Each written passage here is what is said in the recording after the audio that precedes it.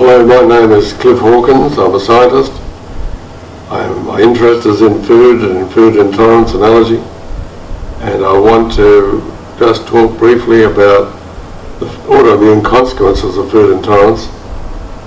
I want to emphasize to you I'm not a medico. I am a scientist with my science background in medical chemistry. My degree, PhD, was in medical chemistry, and I've spent now many years now looking at how food causes a problem with the immune system, working both with humans and with animals, and working with some of the top people in the world in this relationship between food and autoimmune disease. BioHawk really focuses on food. We do not focus on any disease as such. We do research into various diseases, but we don't sell our products to treat any food. What we do is sell our products to treat food so that the food no longer is a problem for people who are sensitive to the food. And in doing that, we actually are able to assist people deal with the autoimmune consequences of food intolerance. Now, I know you don't think you're a chicken, but I think it's important for you to just look at these two chickens here. And you have to ask yourself, which chicken do you want to be? If you've got food intolerance, you're that chicken there. And this is a normal commercial chicken that you buy at the supermarket. It is not really able to eat the food that's given and have no reaction. The food, all the chickens have the gene recognized as poly-rich proteins, and they have a serious reaction to their food. Their legs, you can see here, this chicken has legs which are all knobbly and not very strong. In fact, this chicken lies down in the shed for a large part of the day because its legs can't hold it up too well, and that comes about because the food is not digested properly inside the animal and causes autoimmune reactions. And also its hindgut, it gets a bad bacterial population and causes problems to the tendon development and to the bone structure. And so this is one consequence of food, the wrong food being eaten by the chicken. And secondly, it's got diarrhea. You can see it's got diarrhea. It is not matured properly. Underneath this wing there's a breast which has got a large amount of fat and not a really good muscle development. The chicken producer makes a small amount of money from producing that chicken, and when you cook it you get a greasy hand if you bake it because of all that fat on the chicken. And so it's stressed throughout its life, as people with food intolerance are stressed. And if you were to walk into the shed with this chicken, the chicken would run away from you because you are a foreign invader coming into its shed, and it's so stressed with its immune system, hypersensitized, that it will run away from you. It will not enjoy life in its shed. It won't flap around and love its running around the shed because its legs won't be able to let it do that. And it's not feeling well. But compare this chicken to this chicken. This chicken is exactly the same as that chicken. It's in the same set of sheds, in the same farm. It's got the same genetics, it has the same food, it has the same availability of water, but in this one it's got the ginger enzyme in the water, or the ginger product in the water. And this is after 22 days on the ginger. You will see the legs are perfect. They're beautiful legs. No distortion like this. They can run around all day flapping their wings. They're as happy as Larry. They're not stressed. You can walk into the shed, they'll come up and pick around your feet. They don't see you as a threat. They're beautifully matured. They have no diarrhea. They have beautiful meat on their breast. The farmer can make twice as much net profit from that chicken than for that chicken. And all that has happened is that the protein, which is proline rich, is digested before the animal consumes it, in a sense. So in the digestive system, there is an enzyme now present which will digest the proline rich protein, where previously there was no enzyme present which could digest the proline rich protein, so they were not getting the nutrition out of the grains they were given. and all they were getting was the immune system being damaged and the proteins going through to the hindgut, the food going through to the hindgut where it was cemented, causing major health problems. So you have to work out which chicken do you want to be. If you want to continue to be this one, then eat the food you're still eating. This food has been developed over many years as the best food for that chicken, but I'm saying it's not the best food for that chicken, it's hurting that chicken. And you need to get a food where the chicken can digest it more efficiently. The cause of food intolerance in food is the fact that the foods that we eat today have what's called protein-rich proteins. A large percentage of the proteins in the food have multiple amino acids called proline. This is a proline here. The proline differs from all other amino acids in that it has a cyclic component to it. You see, this blue one's a nitrogen, and it goes carbon, carbon, carbon, carbon, nitrogen. So this 5-membered ring, which is relatively planar, is fixed in space, and the side group, this carbonyl group here, goes off at 90 degrees roughly. So you have a planar group fixed with a 90-degree bend which is fixed. And so if you have such an amino acid, it loses the flexibility which is normally in amino acids. Amino acids are small parts of proteins, they're the building block of proteins, and they're usually very, very flexible except for this proline. And if you have many of those prolines in a protein, because you've got this 90-degree fixed structure, the enzymes that we have in our body to break down proteins are not designed to be able to break down something which is so fixed, and indeed they rely on the ability of the protein they're going to break down to be flexible so that the enzyme can come in and start cutting up the protein very efficiently. But when it's fixed in this structure, our normal digestive enzymes that we produce and other animals produce, just not capable of breaking down the protein. And plants have these proteins encapsulating all their nutrition, their starch, their oils, their vitamins, their minerals, and so we don't take up those nutrients that we should. And instead the food goes down to the hindgut, which causes a health problem. People who have this gene, HLA, human leukocyte antigen, DQ2 or DQ8 or ones related to them, inherit, they pass on this gene 100% to their children. And in Australia, more than 30% of Australians have that gene. In some parts of Australia, it's much, much more than 30%. But certainly the studies that have been done show that it's in excess of 30%. And this particular gene recognises only proline-rich proteins.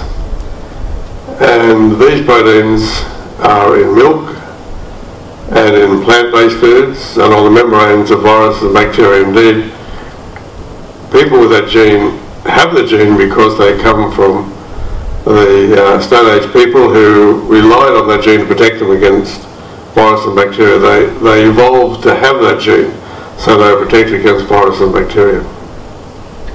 But if you have that gene and it gets switched on in utero by stress on the mother or by some other infection or something in the mother, if her gene's turned on and she turns on the baby's gene, and then there's a serious problem because the baby, when it emerges, will not want to latch onto the mother's breast because it recognises that the mother's milk has casein in it, and it doesn't want to suffer from that, so the baby doesn't like to latch onto the mother.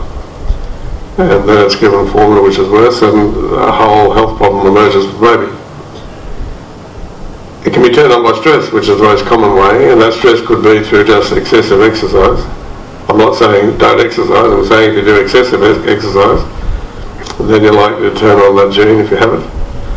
You can have it turned on by your first infection, like a virus or bacterium, and then after that you're protected against viruses and bacteria. Or it can be turned on by a vaccination. I want to emphasise I'm not against vaccinations for serious diseases.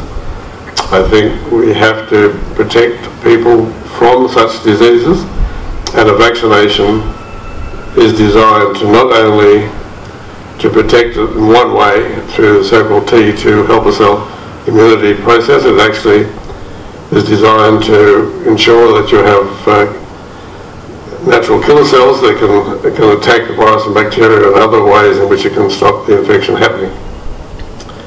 But it is a way in which you can have this gene turned on, and that's because the actual vaccine is designed to include the proteins on the membrane of the virus and bacterium, and those proteins are all proline rich. And so any vaccination against an infection will have proline rich proteins. It will have a whole mix of proteins, because not only the people with food intolerance need to be vaccinated, everyone needs to be vaccinated. And if anyone doesn't need to be vaccinated, then the people with this gene are the ones that don't need to be vaccinated, because they have a natural immunity against proline rich proteins once it's turned on. Once you have it switched on and you eat food rich in proline rich proteins, then your immune system will get hypersensitized. And it's important to recognise you can go through all your life, have the gene, have it switched on, but if you don't eat food which is rich in proline rich proteins, then you won't have your immune system hypersensitized. You won't have any autoimmune consequences. You'll live a life which is perfect in a sense, that you won't be infected by the flu or common cold or any virus, because you have your gene turned on, but you haven't got it hypersensitized because you very carefully select your food. And that's what happened in the Stone Age times. The people were very conscious of the fact they had to eat only foods that didn't give them a health problem, where now we eat foods based on a whole range of things, not recognising that some foods will hurt our health very much. The immune response is against invading molecules such as the food proteins, and if you have what's called a APC, antigen presenting cell, that recognises the proline rich proteins, it will put it on its surface to tell the body, start to protect yourself, and your stem cells create T cells that actually bind to that foreign molecule, and once that binds to the foreign molecule, it puts out proteins called cytokines. And those cytokines are either peptides or proteins, and they are sent out to turn on other immune cells like B cells, and those B cells put out immunoglobulins, IgG or IgE or IgM or IgA, and so on, and those immunoglobulins are there to help in the immunity process. And they bind, for example, the IgG, which is the food intolerant immunoglobulin, binds to the foreign molecule in your blood and actually forms what's called an immunocomplex, and you have white cells that are sort of gobble up that immunocomplex and wall it off so you're not going to be hurt. That's your normal immunity. Will actually wall off a virus or bacteria, but it will actually consume the problem once the IgG is bound to the antigen. There's a second molecule, IgE, which is an allergen, and we're not concentrating in this talk about the IgE molecule, but it's released and it can cause you an allergic reaction to food proteins. If you have this reaction between the APC, the antigen presenting cell, and the T cell becoming much more common in your body, then you put out a lot more of these cytokines, and these cytokines, you have what's called a cytokine flux, and these turn on all sorts of cells in your body. Other cells which are possess genes for, say, multiple sclerosis or rheumatoid arthritis or cancer and so on. And so once you have a high concentration of this in your body and these cells, you run the risk of autoimmune disease.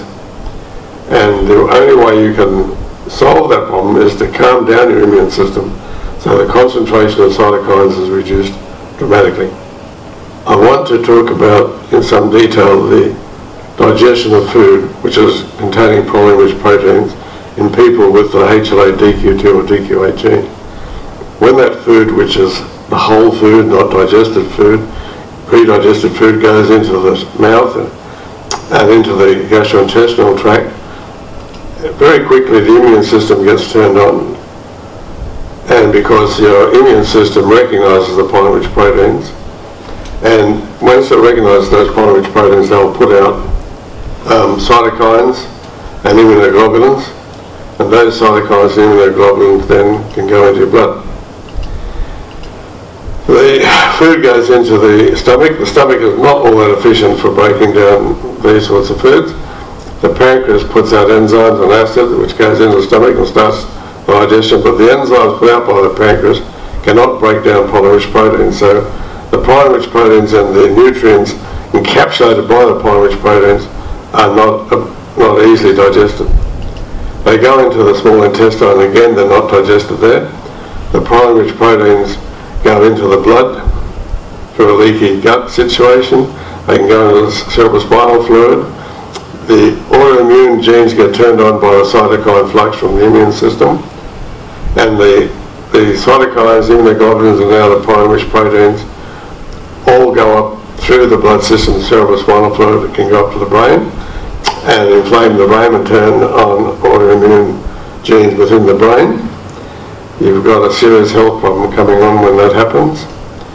The food now, which is not really digested, goes through into the hindgut, and somewhere between 10 or 40% of the food gets digested and goes into the blood as nutrients which help you. But 90 to 60% of the food goes through the large intestine. And in the large intestine you have like a volcano, because the bacteria in the large intestine can ferment that food and put out acid and wrong fatty acids and a whole range of toxins. And those toxins can go into your blood and cause you a problem. And that bacterial fermentation causes all the good bacteria to disappear.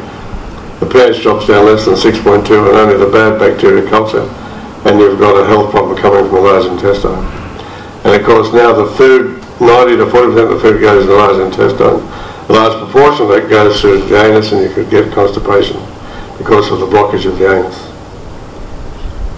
Now if you digest the food before you eat it, by breaking down the pollen-rich proteins, now all the nutrients are available to be taken up. So when you swallow the food, it goes into the esophagus, the immune system just stays at the normal level. It doesn't get hypersensitized. When it goes into the stomach, you still have a problem with the enzymes put out by the pancreas, and the acid doesn't break it down a lot. But now when it gets to the small intestine, you have no autoimmune gene turned on, and the small intestine can absorb it very efficiently because the proteins are all broken down.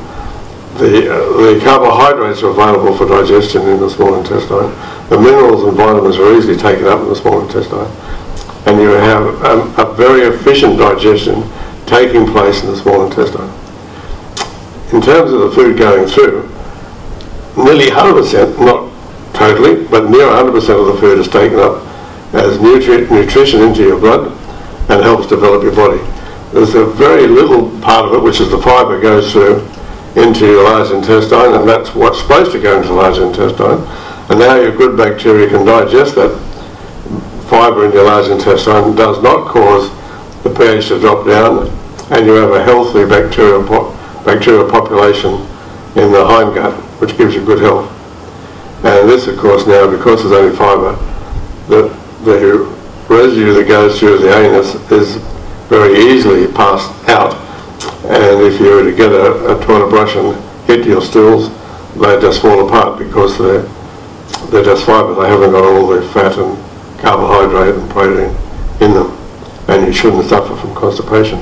You will not have firm stools, but you will have soft stools, which won't cause you a constipation problem, which is common for people with food intolerance. Now here I just referred to ZB as the ginger. So ZB is zingiberacea. The ginger is able to break down the pollen-rich protein and allow digestion to happen as it was intended to happen. Intolerance that you notice are enormous.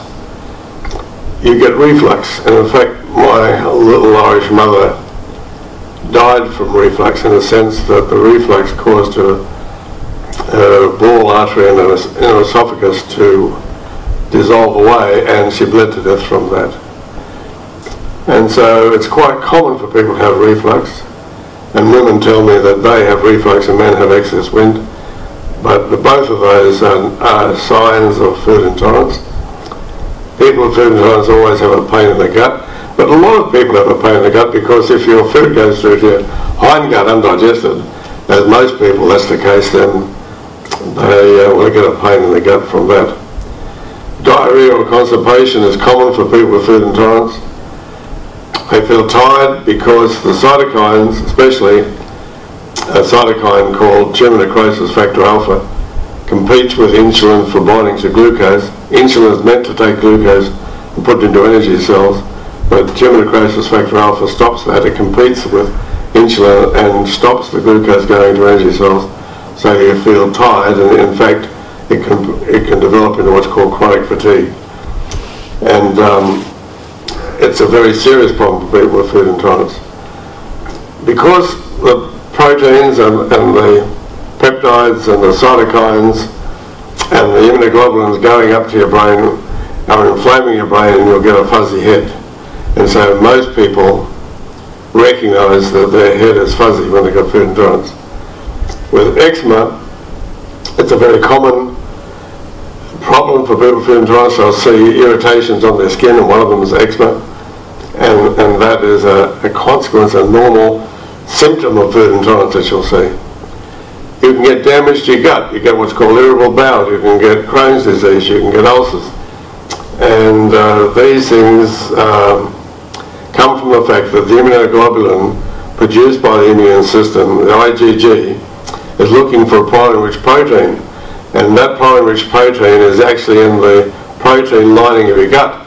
But you're supposed to eat foods which give you a protective coating, like a lipoprotein, or something which will coat your gut wall, so that the immunoglobulins can't damage your own gut wall. But if you don't eat the right food, then you're likely not to have a good protection of your gut wall, and the immunoglobulins will bind to the protein-rich proteins in your gut, and the pac-man will come along and try to gobble up the immunocomplex, the IgG and the protein-rich protein, which happens to be a part of you, and by doing that it damages your gut.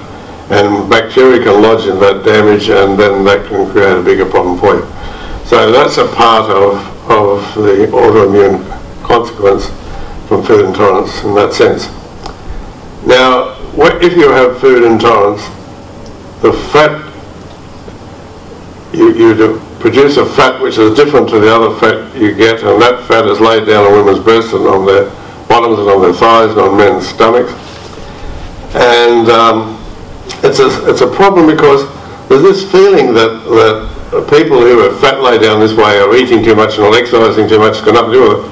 If they've got food intolerance, then that fat will be laid down. It's like as if they're being protected by that fat. And the only way they can lose that fat is not through exercise, is by changing their diet. And once they change their diet, then that fat can go off you. But if you don't change your diet, you'll keep it on there. And so you can go to the gym 7 days a week, you will not lose that fat. And that's the easiest way to see if you've got a food intolerant problem. You'll see your body start to lay fat down in places that you don't appreciate. And lastly, if you have your immune system highly sensitized, you'll suffer allergies from everything that goes past your nose. Every flower puts out, whether it be a native flower or an exotic flower, it will produce a pollen-rich protein that will stimulate your immune system, and you'll have problems from dust mites and everything around the place.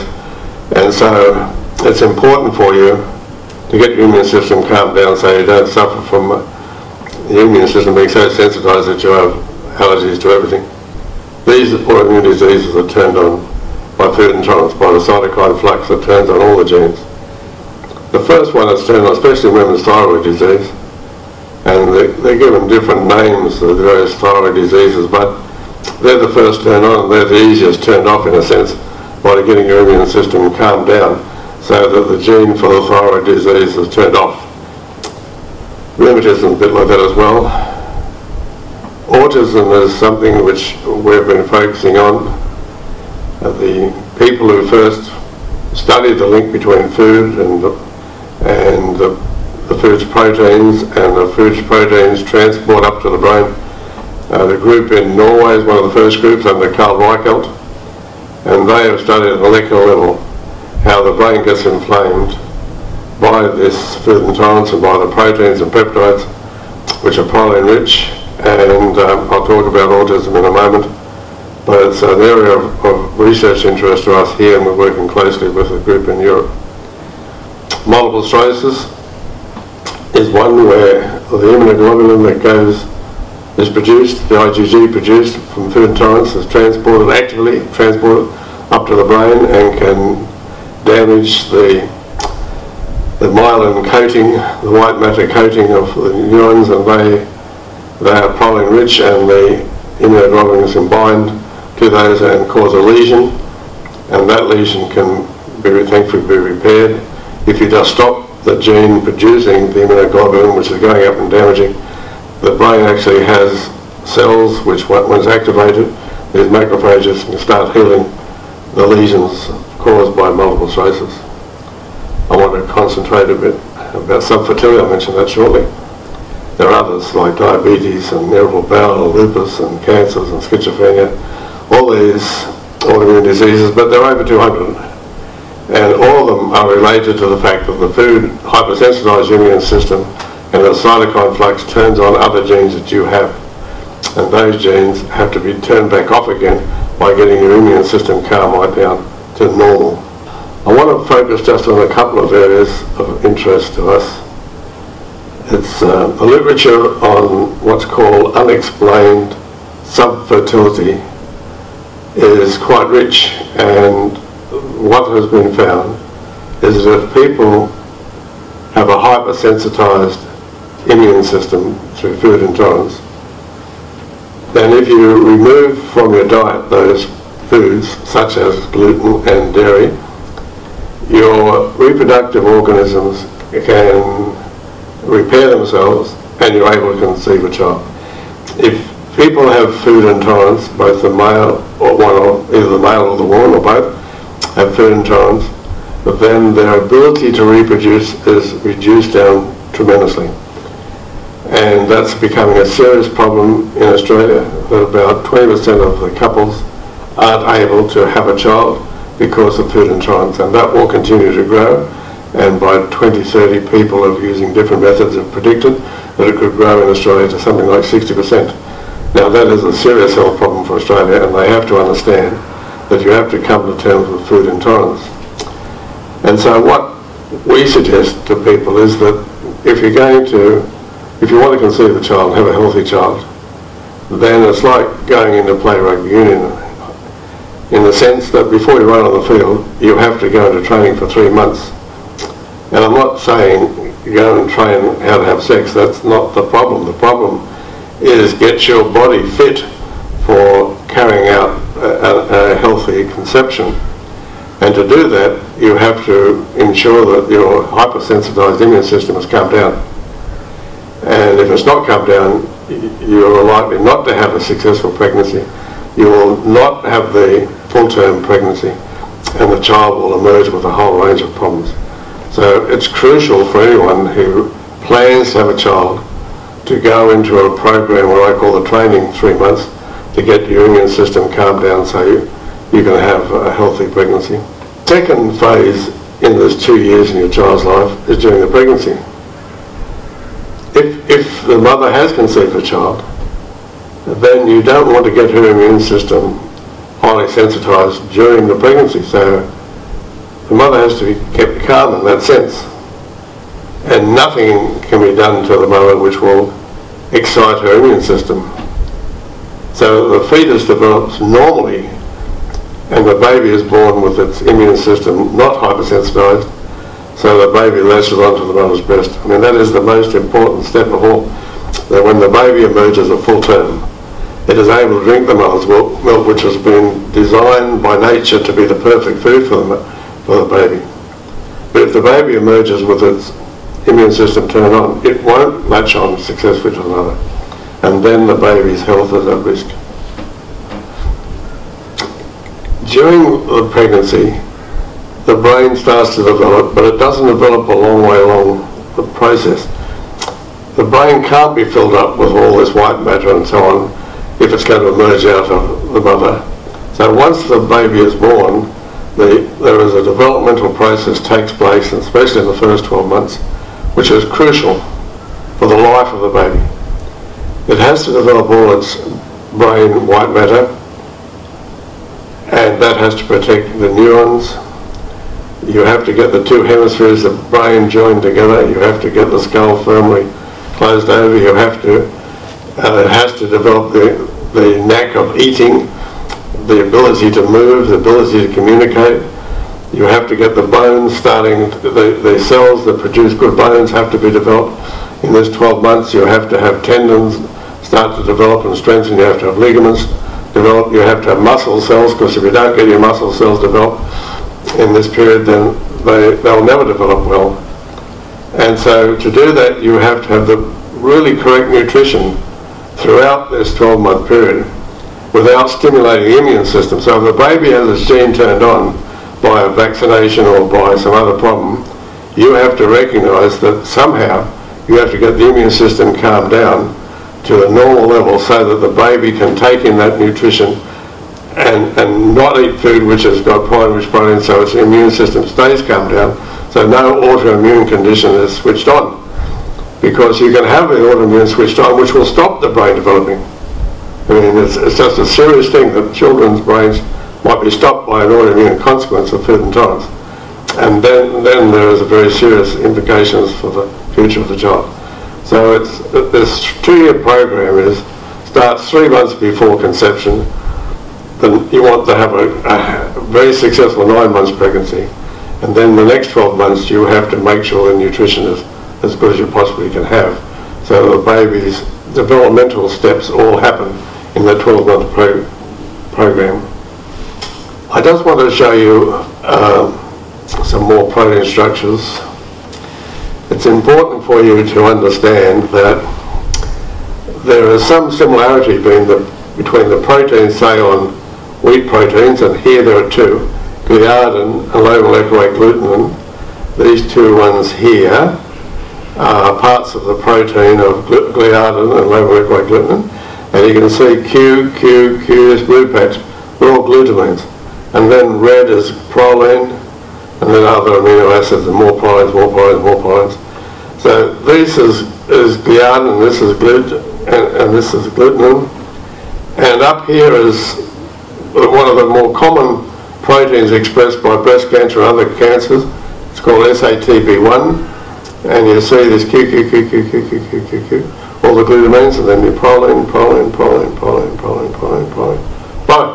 So the diseases put out proteins just like the food proteins that cause the problem, that cause the immune system to be stimulated.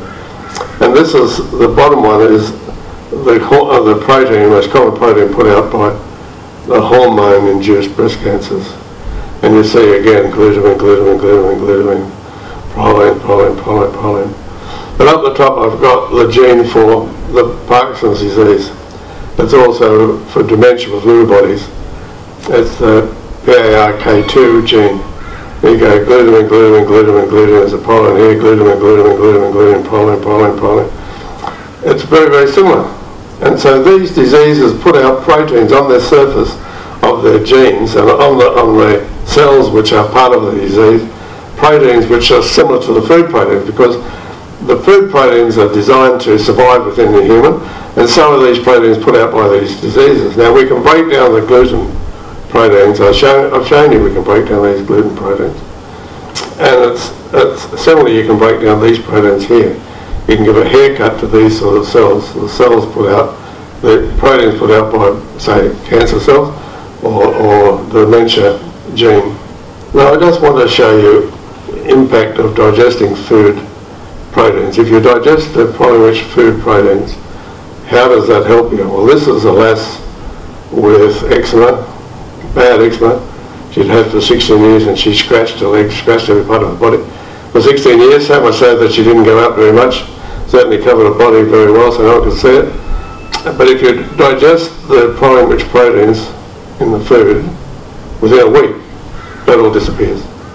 And she gets a leg and an arm and a body which is free of the eczema. That autoimmune consequence of the food intolerance is easily removed if you digest the food, you pre-digest the food before you eat it. Because if you do that, there is no peptide, a proline-rich peptide or protein that can cause the autoimmune reaction. And this happens also in things like angioedema, where angioedema you get parts of your face all swelling up and you get lips swollen, either the bottom lip or the top lip. And if you pre-digest the proline-rich proteins, within a short period of time, like days, all that swelling disappears and you have normal lips and normal face, and your life is made much easier. But it's just a matter of digesting the food proline-rich proteins. No matter how you do it, you will get a reaction like that. And the same with what's called urticaria. Again, if you digest the proline-rich proteins in food, you see before the situation and then after, all that irritation goes. In this case, she'd scratched the leg, so the scar was still there a few days after. But it's important to understand that you can get rid of these consequences of food intolerance by simply digesting the proline-rich proteins. Now lastly, I want to talk about autism and the autism spectrum disorder. We're working closely with people in Europe who have been studying this for many, many years. And they've shown quite conclusively that people with ASD, if you put them on a gluten-free diet and a dairy-free diet, then their traits are reduced down significantly. They don't go down to zero, but they're reduced significantly. And this particular study is a study which looked at it for about 4 years, but after a year, you can see for this group of children, it's a large group of children, when before they went on a gluten-free and a dairy-free diet, their traits, which are the scores of 0 to 10, for aloofness, this is for attention traits, they've got different types of traits, and they've got data for all those, but I'm just focusing on attention traits. The attention trait, aloofness, was maximum 10. The easily distracted trait wasn't so bad, it was about 6. The needs routines and rituals trait was about 9, so it's close to 100%, and has problems responding to teaching is 100%. So these children had a serious attention problem. But by going on a gluten-free diet and a dairy-free diet, those traits reduced down to be much more manageable. The actual has problems responding to teaching stayed up at about 6, but the others came down to 3. And so there was a major change in the child. But they recognised that just going on a gluten-free diet and dairy-free diet did not solve totally the problem. And so when we suggested that they need to break down all the proline-rich proteins so that there is no proline-rich protein exciting the immune system, so all the food had to have its proline-rich proteins broken, then you can get an improved response. And here I just want to show you, in a preliminary data, we're collecting data, looking at the same attention traits and other traits. We're looking at if you digest all the food before you eat it, what will happen. And you see that these children, they all were at the, before you treated the food, they're up near 100%, 90%, and 100%. And after 1 week of treating the food, and after 4 weeks of treating the food, after 8 weeks you're down to scores of 1 or 2 where the child is no longer tormented by the brain being inflamed, and that can continue to go down as you do it for a longer period of time. But what their studies have shown is once you get it start to go down, if you take them, put them back onto the food like gluten or dairy, it will go back up again. So you just have to make a commitment to the child that during their life they will have their food pre-digested so that none of the proline-rich proteins can enter their mouth and cause their immune system to cause major hassle to that child and send up molecules to the brain which inflame the brain. And so what we recommend to my colleagues in Europe and to everyone is that you should treat your food to break down the vitamin-rich proteins before you eat it, and then you have to treat yourself as well. Thank you very much.